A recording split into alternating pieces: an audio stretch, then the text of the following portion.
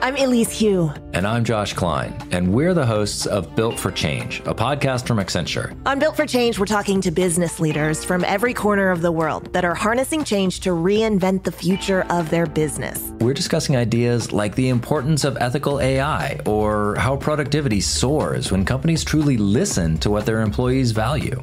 These are insights that leaders need to know to stay ahead. So subscribe to Built for Change wherever you get your podcasts. If you like listening to Warriors in Their Own Words, check out our other show, the Medal of Honor podcast. The link is in the show description.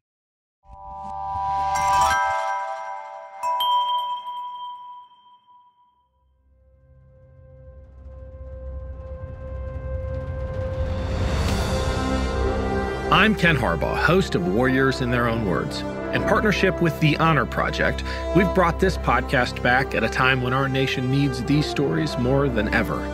Warriors in Their Own Words is our attempt to present an unvarnished, unsanitized truth of what we have asked of those who defend this nation. Thank you for listening, and by doing so, honoring those who have served. Today, we'll hear from Colonel Leo Thorsness. Thorsness served as a fighter pilot in Vietnam. He was awarded the Medal of Honor for saving his wingman's life and was a prisoner of war for 6 years after being shot down.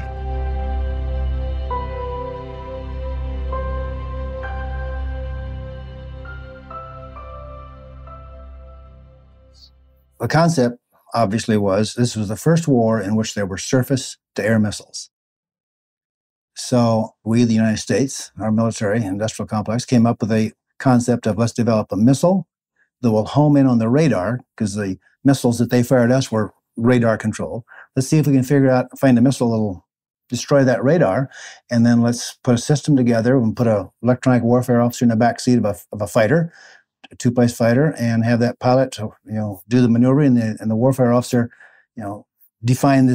refine all this technical data and see if we can't find an aiming system where we can destroy those surface-to-air missiles either on the ground or figure out how to evade the SAMs once they're launched at this first in group, the Wild Weasels, and then we'll go destroy the radar after that in the launch vehicles. And so it was just another step in warfare where first-time weapon, now we got to come up with a defense to it. Just like World War II or Korea, there were bridges, there was POL, there were supply lines, railroad tracks, those kinds of hard targets.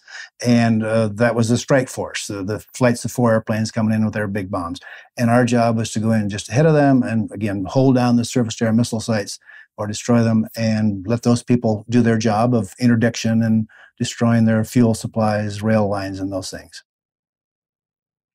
We as Wild Weasels were tasked with the job of going in ahead of the people carrying the iron bomb, the strike flight, and eliminate the surface-to-air missile threat to them. And they had to deal with MiGs and flak, but we were supposed to eliminate that threat. The best way to find a SAM site, after we'd been there a little while and they got used to what we were doing, you'd turn into them and get ready to launch a Shrike at them, our missile. They'd turn their sight off, turn away, they come back up. And there were enough of them where they kind of kept you going. You were bouncing between them, and eventually they pulled you in or sucked you into the strike fights and the hedge. So the way we decided to do it was we would just figure out how to evade the missiles, let them shoot at us. And we'd troll in 15, 18,000 feet, somewhere in there. And we just kind of trolled around in there while these guys were coming in, hitting the targets and leaving. And eventually they thought they had us in a position to launch a missile and get us, and they'd launch a missile. And as soon as we'd hear the launch, that we had the equipment to know that they had launched. And so I'd immediately turn to that missile as was somewhere on my one side or the other, and roll the airplane inverted and just call the flight and say, take her down. And that became the common statement, take it down, take it down. And you'd point that airplane at the ground and plug it and burn and go as fast as you could. And you'd pull out before you hit the ground with not a lot to spare. And you'd start pulling, and you'd pull it with a lot of G's, and you'd have all this airspeed so you could. Well, the missiles, they would swing down, and they'd have to arc down trying to get you. And they couldn't make the corner with you. And so the first one, you start pulling, and you wait the last minute or so, and they were traveling a mile every 2 seconds, 3,000 feet per second. And so you'd pull, and they couldn't quite make it. Pull the next one would be here, and they usually fired 3 at 6-second intervals. And so you knew kind of what, had they figured out and delayed that last one 18 seconds or 20 seconds, they had gotten a lot of us. Because that last one, you're up here run out of airspeed. We didn't have the airplanes of today. You could go fast, but they didn't have that much thrust. And you're up here not very maneuverable. But we'd troll around back and forth, and we'd sucker them into firing at us. And then we got good enough to dodge them, and then we could go kill the SAM site. Because when the SAMs fired, they kicked up all that dust on the ground. And so we go down with our CBUs or bombs or our guns, and we could destroy all that radar equipment. And if there are any SAM sites or SAMs still stored there, they're thin-skinned, and the type of ordnance we had, we could destroy a lot of SAM sites that way. But it was a touch-and-go game to coax them into firing at you and then go destroy them. Well, we were always first in. We'd rail refuel, and then we'd lead the gaggle in. And our job was to stay in there until the last flight was out to suppress the SAMs. So whereas the strike pilots coming in, they had a fixed target. They would come here, here, here, drop their bombs, and they'd be time over target, TOT, maybe 2 minutes. We'd be trolling around in there for maybe 20 minutes. And in the summertime, it was longer in the wintertime when the dry season, because we had to wait till the dust cleared, because McNamara would say if you destroyed the target, you can't put another flight of bombs on there or another flight of bombs. So if it took longer for the dust to clear in dry season. So there were times when we couldn't even use our afterburner in order to cover that last flight, because there'd be like 5 minutes between them. So it was just a statistical analysis that if someone's over the target for 2 minutes versus 20 minutes, the odds of being shot down are about 10 times greater if you're just hanging around in there. And that was our mission. I had a friend in the assignment branch of the Air Force. Everybody's got a buddy that's going to look. And I told him, I said, Pete, the only job I don't want is a Wild Weasel job. And I was off getting a master's degree at University of Southern California in the bootstrap program. And most of the people of my qualifications had already gone. And I came back, and the day I walked in, the phone rang, and they said, tell Thorsness he's got a Weasel assignment. And so it was not my first choice, but there's no question it's the most challenging job I've ever had. And I've talked about the exhilaration of flying a mission well and you won, and coming back across the fence, as we call the Macon River.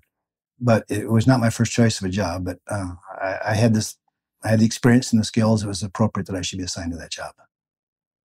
I don't know if it's normally a volunteer position or not, but I was assigned to it. And I think most times at least by the time I went over there, I don't think it was voluntary anymore. They looked at the records of the people they had, and they said, here's a guy with so many flying hours, and he's got a lot of experience and so on. So plug him into the Weasel because it had more of a challenge to it.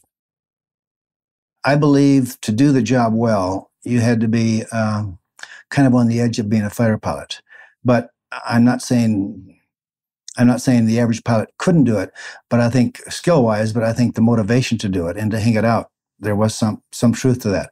The other side of it is we were viewed as just about loony, because when I got to Tak Lee, Thailand in 1966, I said, I'm here as a Wild Weasel, and I'm checking into the base. And they said, well, why should we assign you housing? We'll get you a spot up in Illinois.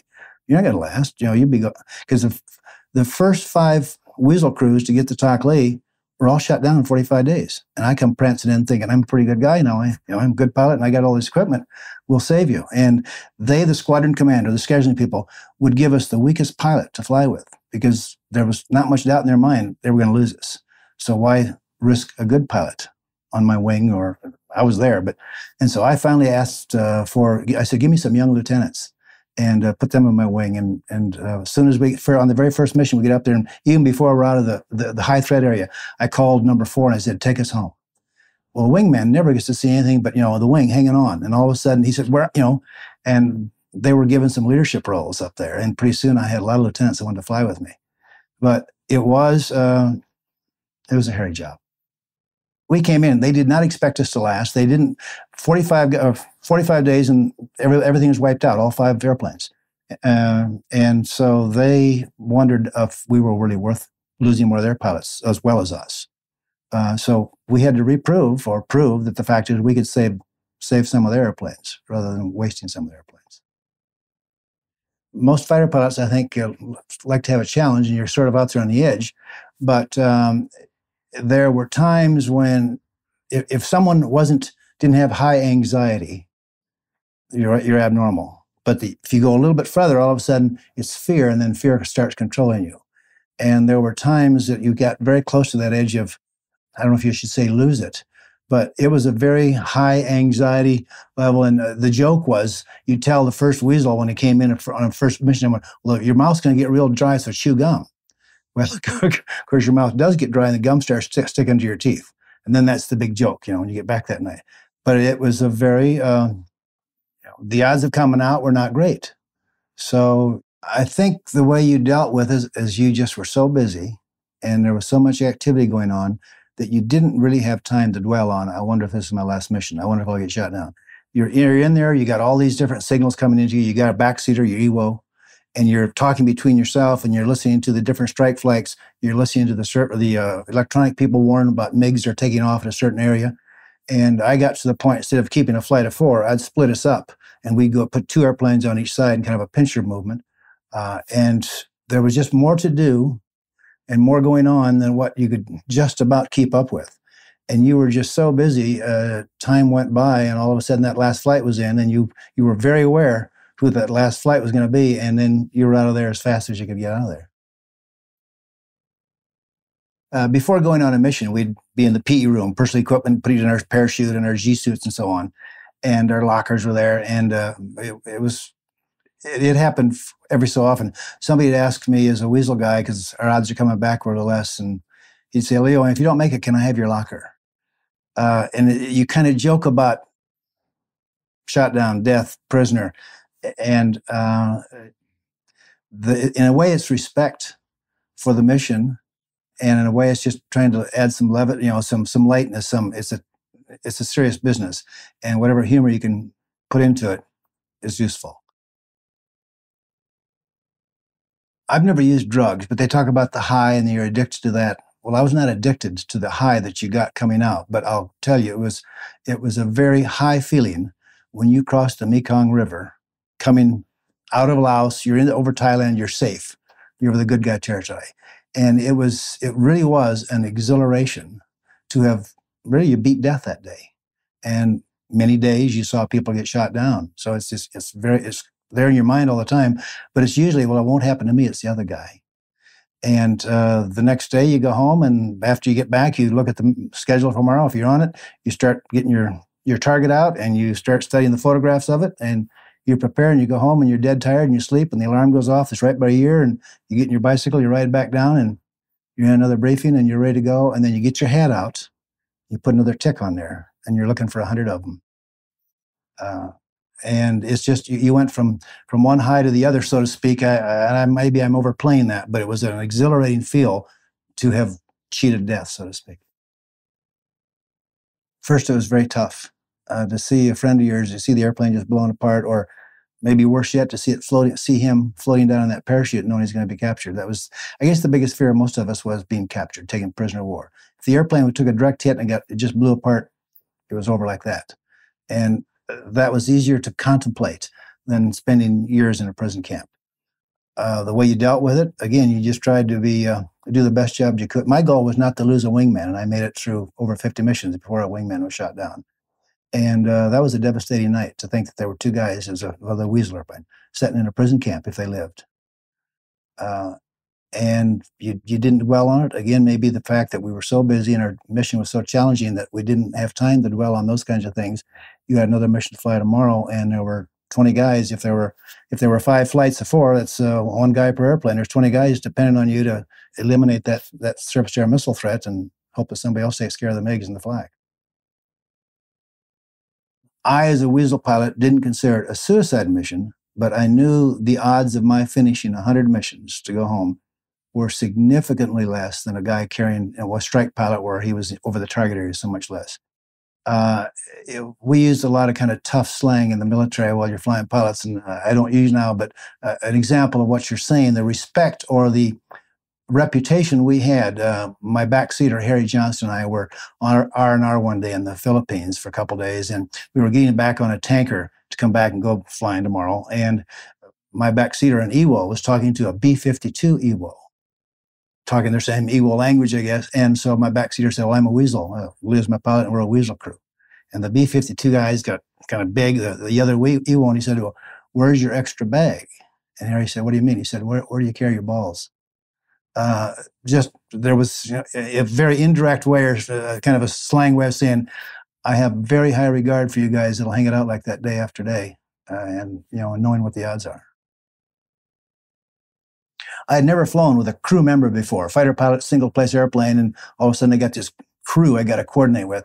But Harry turned out to be, he was a frustrated fighter pilot, I think. He was a great EWO, and I taught him how to fly. There was a stick in the back seat of a 105. So we'd go up to the tankers. I'd carry pictures of the suspected SAM sites with me.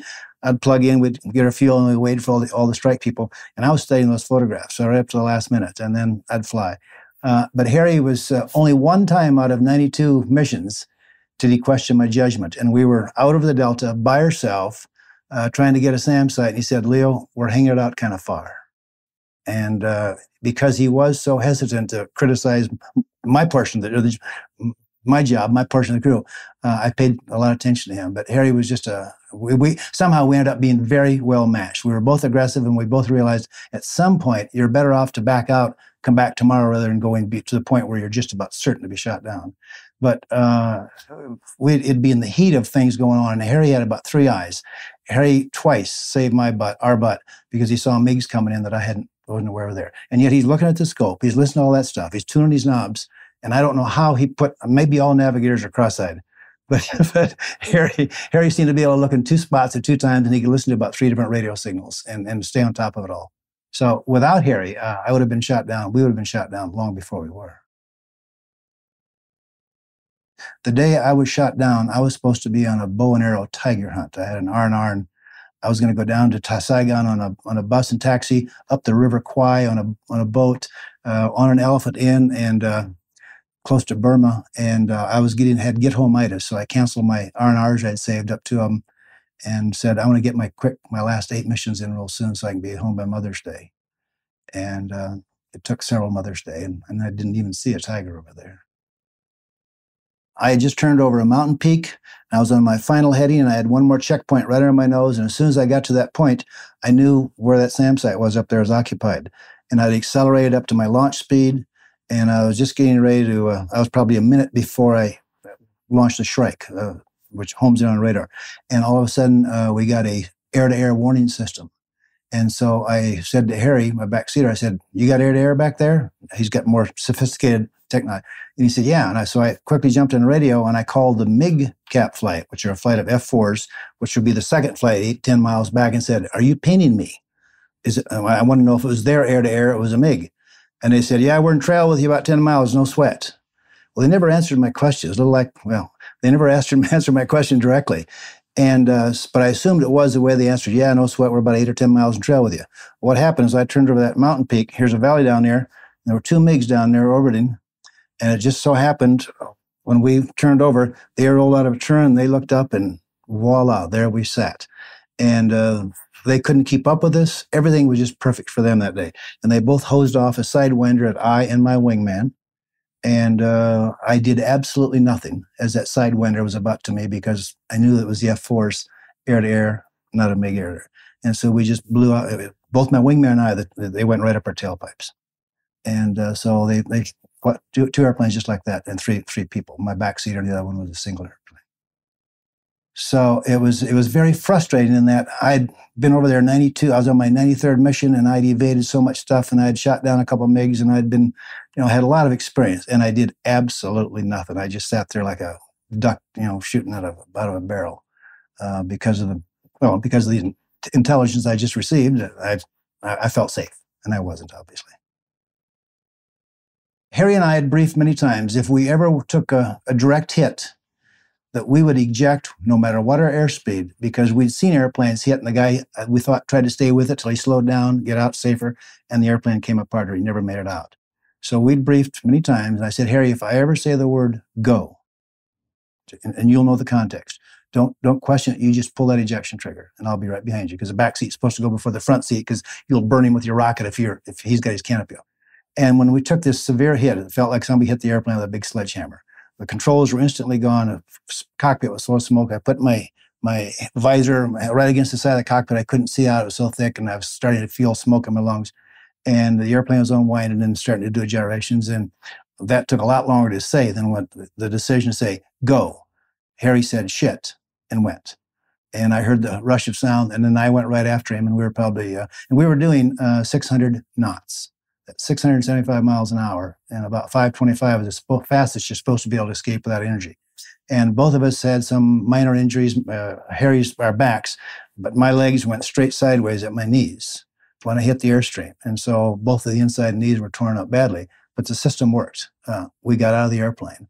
And we were floating down, and there were two thoughts going through my mind, and I don't know why, and I hadn't thought about that. I'd think about it, but one was, it went over and over and over. Leo, you're going to make it. Leo, you're going to make it. And it was a very comforting thought. The second one was, how will my family take it? I had a wife and a daughter, and I was close to getting home, and we had kind of get home-itis, and we knew about when I'd finished my 100 missions. But yeah, that was frightening. I looked down, and there was a pretty good wind, so it was drifting across the jungle, but maybe 2,000, 3,000 feet below me were the trees, and there was an opening. And I saw muzzle flashes, a rifle shooting at me in my parachute, and it's hard to hide in a parachute. But they were lousy shots, and I was moving across. But that was very, the apprehension. Some people are killed when they're picked up. Some people were skinned alive, I know. That's the fear of becoming a POW. And that was not a good day. I couldn't walk when I got on the ground. My parachute hung up a tree. I finally had a rope with me, a lanyard, and I got down. But I couldn't walk because my knees were out. So I was crawling up this mountain, and I knew there were rescue airplanes en route. And about 10 minutes after I was captured, they were overhead, but that was too late. But there were probably 20 young guys, all young males. A couple of them had real rifles and old rifles. Some of them had wooden training rifles, I assume. They all had machetes. And they caught up with me as I was crawling uphill up the mountain. And first thing they did was cut my clothes off. And they'd never seen a zipper. These were in the mountains, the tribes. And even my boots had zippers on, but they were very good using machetes. And they didn't care if they nicked you a little. So I ended up with, pretty well bloodied up with in a set of underwear. And then they kind of sat me down, and I'll never forget this feeling. They put a kind of like a pillowcase, a bag over my head. And just as that was happening, I saw the young fellow in front of me. He had a machete. And he was pulling it back, and it was pointed right towards my stomach. There was no question in my mind. That was the end of it. And the thought that went through my mind is, I wonder if my family will ever find out how he died. But he didn't. And they carried me in a net because I couldn't walk. And we made it down to the flatlands. Then we spent a night and a day there because they didn't travel with trucks at night or during the daytime because my buddies were bombing them. And Harry and I were both interrogated literally in a pig pen that first day. And I got by with name, rank, surname, date of birth like you're supposed to. I thought I can handle it. It was kind of tough when you're knocked around in the pig pen and the manure and so on. But that was just the beginning. It wasn't 6 years of hell, being without freedom is, but 3 years from my time. I was there about 6 years. 3 years were brutal. Torture was normal. 3 years were boring. Torture was abnormal. Ho Chi Minh died. The wives, the families started the campaign, letter, the bracelets. Hanoi released my father, bumper stickers and billboards, and they finally realized that we were expected to come home alive. That was after about 3 years, and treatment got quite a bit better. We lived in big cells. We got to talk out loud. And then it was a matter of waiting it out rather than wondering if you'd survive because of brutality and being shot or something.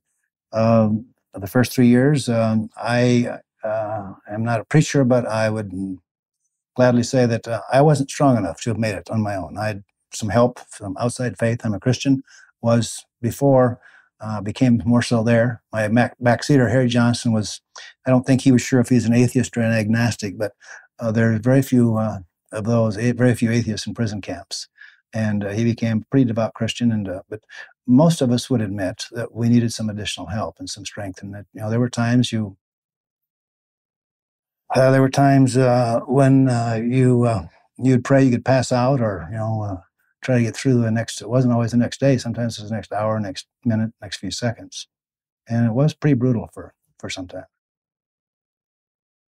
Beatings, torture, shoulders being pulled out of sockets because they've got your shoulder, your elbows strapped behind you with wire, and they're with their foot up there pulling it, and they'll pop a shoulder or hanging you upside down by shackles on your feet and a bar through it and hanging you in room 18 or one of those cells. There's a hook up in the ceiling and beating you till you passed out. It was very difficult. The day we were released, we all got on a bus. I had been sick. I was living by myself. I hoped they wouldn't forget me. I had kind of a malaria stuff, and I'd had hepatitis while I was there. And they didn't forget me, and I got my shoes and pants and jacket like everybody else. Got on the airplane and walked out to Hanoi. They gave us a warm beer. The Vietnamese did. So we got into kind of a little terminal, and then we went out to the tarmac, and the C-141 was sitting out there, a beautiful airplane, and there was a colonel, was a ranking American person, and an equal rank Vietnamese, and they called off our name. We stood in formation, and we marched forward. We saluted the Air Force colonel, and they turned control of us from the Vietnamese to them. They hustled us out to the airplane, and we all had escorts. We were met in the back of the airplane. The big ramp was down by the best-looking nurses in the whole world, and they all gave us a kiss and put us on the airplane, and we took off for Clark. And there was no emotion when we left the prison. There was no outward emotion as we drove through Hanoi and looked to where the bombing craters were and so on, or on the ramp. There was no emotion until the airplane broke ground. And we'd been expecting to go home for so long, and little things would come along. We say, I wonder if this is going to be, that we no longer allowed ourselves to become emotional. We kept a very level keel for several years at the end.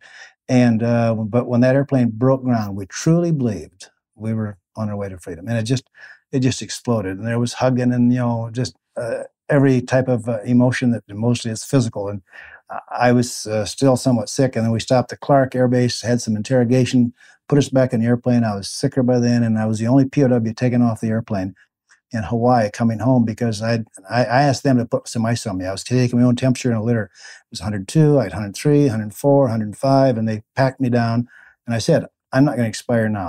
I've gone through too much. So I got to Clark. They flew me up to General Tripler Hospital, and I couldn't believe it. I was solitary in a big wing up there. I was in solitary confinement because they had a wing preserved for the POWs or reserved, and I was the only one. But I got to finish this story because it just stirs a soft spot in my heart. Called my wife, and they got my temperature down some, and they said, if you can walk, you can get on this airplane. We'll get you back to St. Louis where your wife's waiting for you now. So we got on this 141, and I was the only prisoner. And we got on there, and I had my own flight nurse surgeon, I had my own nurse medical team, and a crew. But as we approached the West Coast, San Francisco, we flew over San Francisco, they said, you want to make a position report to flight control up there? And our homecoming call sign is 7. So I said, you bet. And so I said, homecoming, San Francisco Center, this is homecoming 7. We're 200 miles out, directions, please, or instructions, please. And they played Don't Fence Me In over the radio. It was midnight or so. It was dark, but you could see the horizon lights up there. And then they said, welcome home, welcome home. And the thought that went through my mind, I'm a Minnesota farm kid. And here I was, I had my own airliner, and they said, you have presidential clearance for your present position, direct St. Louis. And I thought, being home is going to be okay. It's going to meet all those expectations that we've been dreaming about. So, but I was impressed.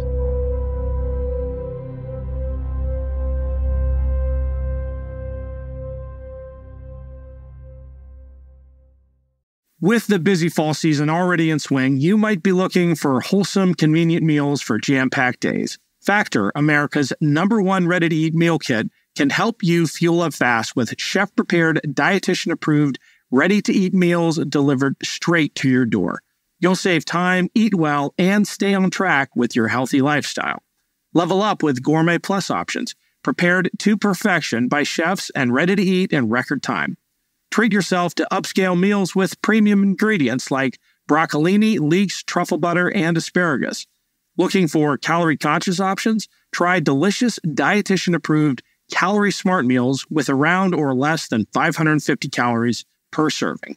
Need an extra boost to support your wellness goals and feel your best as you tackle a busy autumn? Try Protein Plus meals with 30 grams of protein or more per serving. With Factor, you can rest assured you're making a sustainable choice. We offset 100% of our delivery emissions, source 100% renewable electricity for our production sites and offices, and feature sustainably sourced seafood in our meals. This September, get Factor and enjoy eating well without the hassle. Simply choose your meals and enjoy fresh, flavor-packed meals delivered to your door. Ready in just 2 minutes, no prep, no mess. Head to factormeals.com/warriors50 and use code warriors50 to get 50% off. That's code warriors50 at factormeals.com/warriors50 to get 50% off. I'm Elise Hugh. And I'm Josh Klein, and we're the hosts of Built for Change, a podcast from Accenture. On Built for Change, we're talking to business leaders from every corner of the world that are harnessing change to reinvent the future of their business. We're discussing ideas like the importance of ethical AI or how productivity soars when companies truly listen to what their employees value. These are insights that leaders need to know to stay ahead. So subscribe to Built for Change wherever you get your podcasts.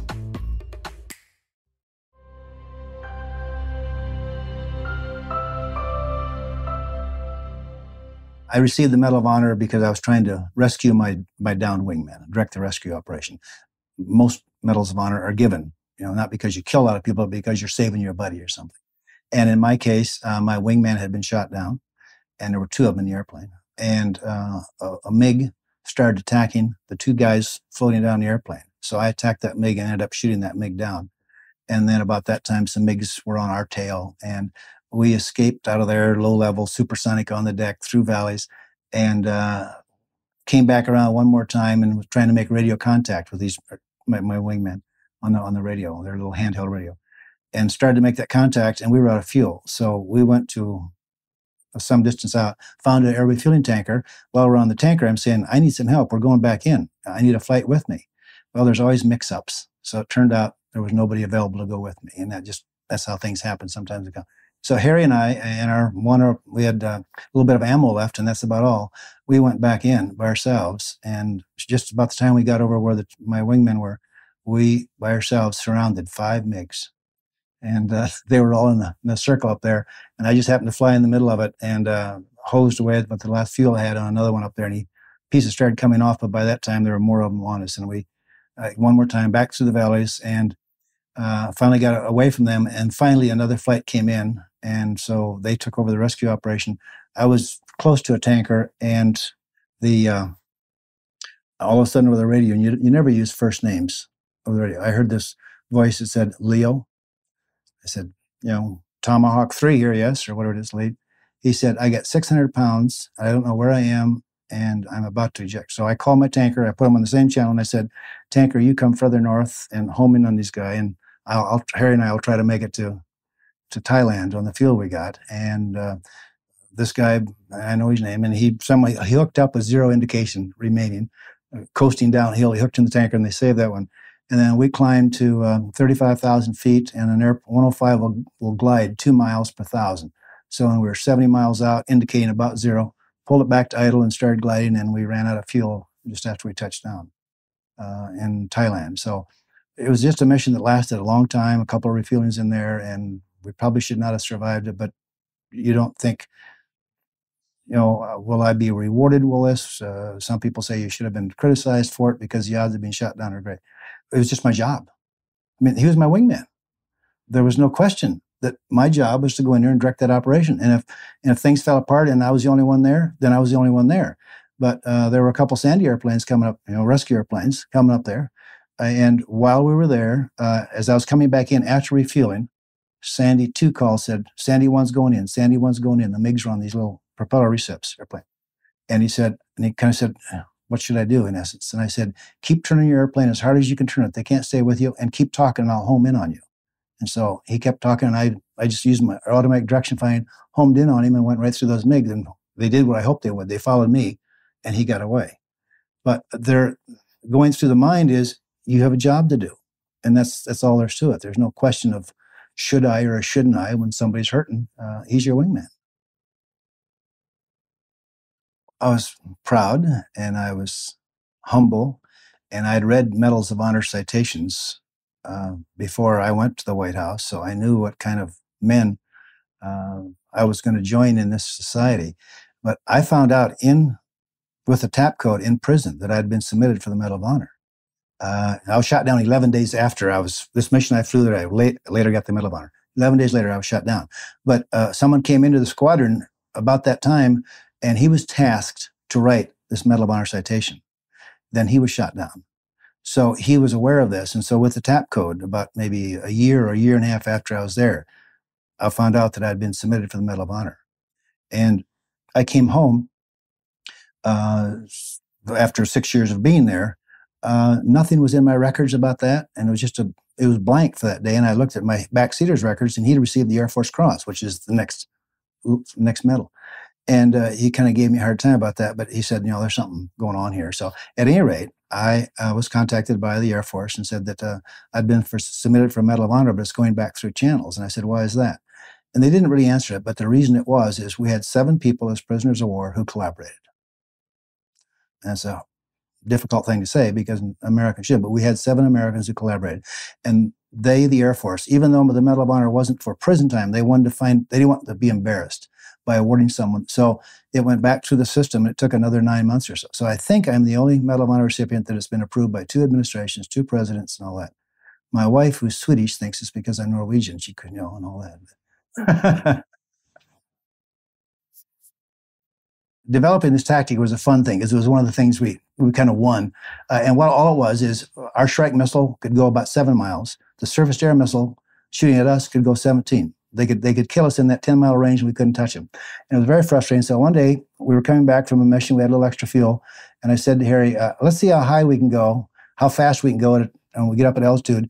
And then let's see if we can, how far we can pull the nose up. And maybe we could lob these shrikes somewhere in there. So we did that. We accelerated. We got up to about 35,000 feet, about 1.3 Mach, with all the paint and the pylons, but we get that.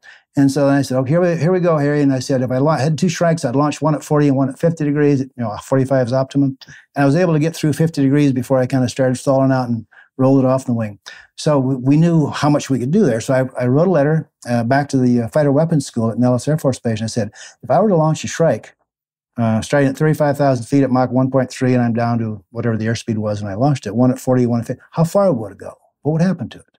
And they said, well, it would go out there a long way, and then it wouldn't start homing and using up its homings until it got down below 18,000 feet. That was just part of the criteria of the missile. And you could probably hit something 35 miles away. And we smiled big, and we said, well, let's do it. So I wrote a letter to the Air Force down at Saigon, and I said, here's what we can do. Frag us, orders to go out and do this. And I said, ideally, we'd have the strike people coming down with some Weasels from the north into Hanoi, and we'll come in from the southeast, and we'll back off 35,000 miles from all the SAMs in there. And I think we can do a lot of damage, and this is really going to get them. So they sent 4 of us up. One of them couldn't get rid of his drop tanks. So he aborted, but they had 3 of us, and we launched just before the 105s at Flight of 20 was coming down, those 5 flights. And we pulled up, and I spread them 10 degrees, and we launched one at 40 and one at 50. And sure enough, we lobbed them right into the Hanoi area. And they had B-66s, ELINT airplane out there to figure out how effective we were. And they came back and they said we killed 5 SAM sites, the radars, which are their control part, with 6 strikes. I mean, it was a phenomenal success. And they didn't know what hit them. And a little bit more to that then. That was viewed as being so good. Air Force down in Saigon said, do it again tomorrow. So we were taxiing out the next day, and they said, abort the mission, abort the mission. So we came back in and said, what went on? Well, I had a friend working in Saigon, and this is unofficial, but I know it happened. General Momar was down there, and I'm told he just about got fired because the Russians launched a protest to the ICC, the International Control Commission, like this wasn't fair. Because what happened is that in the Chinese embassy in Hanoi, they had a fan song, a radar sitting on top of their embassy to control some of the SAMs right there. And we wiped it out, and we killed 2 Russian technicians. And this is another rule of engagement that wasn't fair. So that was the last mission we ever flew like that into that area.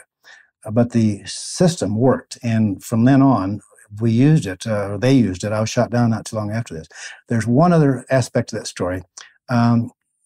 Bob Wagner was a POW, good friend of mine that I learned to be a friend in Hanoi. In fact, I saw him yesterday, and he's a bigger guy, Steamboat Springs, just a neat guy. He was a prisoner, and he had carried a Shrike checklist in his G-suit pocket, and his name was on the checklist when he was captured. So that night, the night of that mission, we flew, and we all of a sudden figured out how to throw these things 35 miles and outgun them. They pulled back Bob Wagner out of his cell and just beat hell out of him to have him tell them how we did this. Well, about 6 months later, I moved into a cell with Bob Wagner, and I'm kind of proud of this. And I'm telling Bob the story, and all of a sudden his eyes started getting bigger and bigger, and he's a big guy. I could see anger building in his face. Well, it was thanks to my maneuvers. Bob had been tortured one night, And so he can smile about it now, but I was I kind of was, I tiptoed around that cell for a few days. And, but it was fun to be able to do something brand new, had never been done. And I think anybody would feel good about whatever they did that's new and successful. Yes, there is a fighter pilot mentality. And I think it doesn't matter if you're a man or a woman. That's not the distinction. It's your what excites you, the type of challenges one likes. Somebody might like to get their PhD and go off and research medicine. I wanted to be a fighter pilot and live on the edge, kind of, and pull a lot of G's and go fast and be close to the ground and see the world zip by at supersonic speeds. I don't know if the word is thrill, but there's just why people have become race drivers. I think most race drivers at Indy would probably make good fighter pilots. That type of mentality where they seek out those sorts of excitement, I think. And I've always said being a fighter pilot is like somebody giving you a brand new Porsche and a tank of gas and said, go see how fast it'll go and go test it. It's just a wonderful job. I guess that was a high point when I engaged MiGs and won. Certainly my low point was when a MiG engaged me and I didn't even know he was there, and I lost and got shot down and became a prisoner. But the elation, the feel of, I learned enough to split my mission up, and I was the only Weasel, I think, that did that to start with, and figured out how to suppress a lot of SAM sites and let the strike people do their job. And hang in there. You go first in, you're last out, and people have a high regard for that, and you do it. And you do it with great degree of danger, but you fulfill your mission, and you're coming across that Mekong River. I just can't tell you what a wonderful feeling that is, to feel that you won another one, you're going to put another tick on your head, and you're that much closer to going home. And you go back and you go in the bar, and you can tell when people are very grateful and they really appreciate the mission you did for them, the job you did for them. And it wasn't just from us to them. We were all in it together. But it was a unique job, and it was the first time in war we'd ever had such a thing. And it was a thrilling job. Well, I suppose it helped to be one who appreciates living on the edge.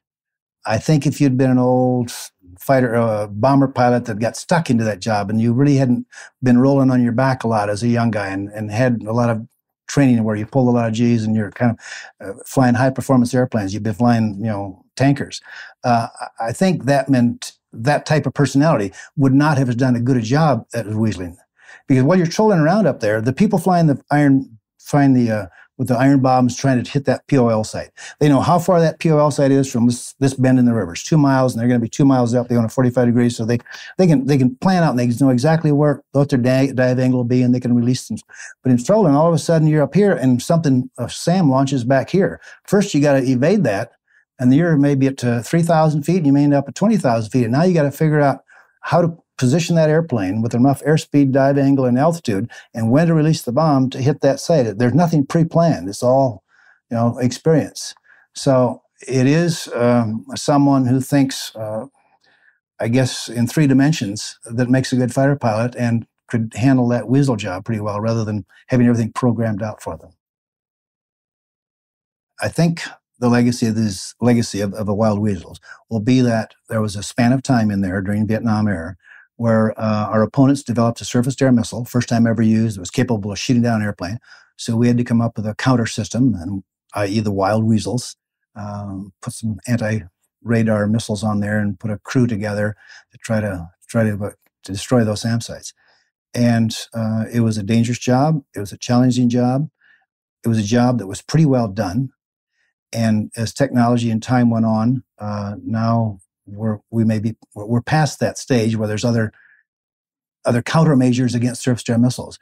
But we filled that void, that gap of how do we protect other airplanes from doing their traditional job as interdiction and so on, by the use of Wild Weasels. And it was an exciting period in our time, and I think it'll live for a while. That I hope it's the crews are received respect for hanging it out as much as they did, knowing their odds. And also the system was developed as a mark of excellence on our industrial complex. I didn't question my mission I was ordered to go in and do it, and I don't think I questioned it for several things. One is I've been trained to do it. I was a professional fighter pilot, and I was at the top of my career. My flying was good. I was recognized as such, and they picked those people to be Weasels. And I suppose I had a certain amount of pride in that. Also, when we went to Vietnam, the war wasn't really, the anti-war thing hadn't started out yet. I went over there in 1966. And I think another thing is I would have been embarrassed not to. Everybody was doing their job to the best they could, with rare exceptions. And had I all of a sudden one day said, I don't think I believe in this cause, I guess I won't go. I think just pride would have prevented me from saying that. So maybe it was foolish pride, maybe it was youth pride, even though I was old at the time. But young people don't seem to question their government. I grew up in a patriotic home, and I was fighting I was red, white, and blue when I went over there. And I would just add, surprisingly, maybe to most people, I came home, I think I was more red, white, and blue. And that was simply because I'd had a chance to look at communism from within the very bowels of the system for 6 years. And, there's a lot of things wrong with our country, but it's all relative. When you compare it to, that dictatorial, no freedom, autocratic system, I was so proud to be an American.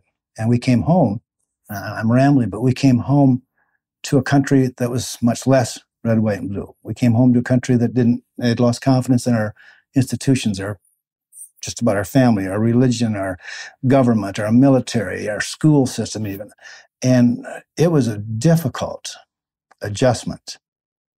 We came home so proud to be Americans, to an America that was so much, what's the opposite of less proud, or so against our country, so much less proud than when we left. So it was quite an adjustment for us when we came home. There was no question in my mind what communism was. I'd been a fighter pilot during the Cold War. I sat in Germany with nuclear weapons strapped to the bottom with targets in Russia. And this was just sort of an extension of that. And now the communists were trying to go down and capture Thailand, which is the breadbasket for them. And our government had made the decision for us to be involved. And even then we knew it was a little shaky. The Gulf of Tonkin incident, was that a good enough reason to get involved? But Kennedy had put arms people in, and Johnson built it up, and there we were. So I didn't really question that I was following legal orders or unlawful orders. I was performing the job I'd been asked to do, and was somewhat proud to do it, even though I was totally disgusted with the fact we fought with one arm tied behind our back. And a couple examples. Ho Chi Minh had a summer palace. We couldn't, in the mountains, we knew we couldn't fly within 10 miles of it. If a MiG was attacking us and we got into a battle and the MiG was within 25 miles of the Chinese border, we had to back off because of fear of, inciting the Chinese to be more involved. The most frustrating thing was day after day, northwest of Hanoi, there was a base called Phu Quien, one of the major MiG bases. We could see them parked down there in the revetments. We could see them taxiing out. We could see them taking off, and we couldn't touch them until they were airborne. And that was just ludicrous. It took a week of briefing for me to find out what we couldn't do over North Vietnam in fighting combat. That was, it was a dumb, poorly run war. Was it worth it? At the time, it was. In hindsight, what I know now, it wasn't. But the bigger answer is the war, I don't think was worth it. We probably should not have fought that war. I don't think we should have been there. We didn't have a good reason for being there, and then we made all those mistakes during the war and so on.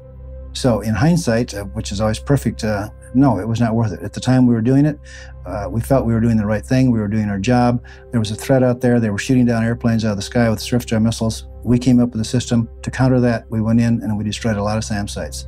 And we made the job of our strike pilots a lot safer. From that respect, without question, it was worth it. That was Colonel Leo Thorsness. Thanks for listening to Warriors in Their Own Words. If you have any feedback, please email the team at kharbaugh@evergreenpodcasts.com. We're always looking to improve the show. And if you enjoyed this episode, don't forget to rate and review. Warriors in Their Own Words is a production of Evergreen Podcasts in partnership with the Honor Project. Our producer is Declan Roars. Bridget Coyne is our production director, and Sean Ruhl-Hoffman is our audio engineer. Special thanks to Evergreen executive producers Joan Andrews, Michael DeAloia, and David Moss. I'm Ken Harbaugh, and this is Warriors in Their Own Words.